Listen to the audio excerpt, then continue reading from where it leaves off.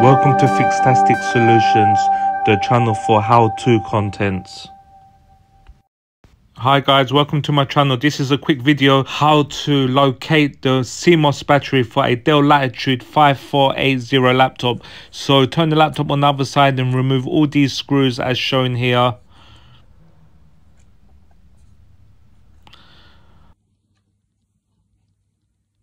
Once you've done that, put your finger here and then lift up the cover. Now to locate the CMOS battery, it will be here. Easy to remove, guys.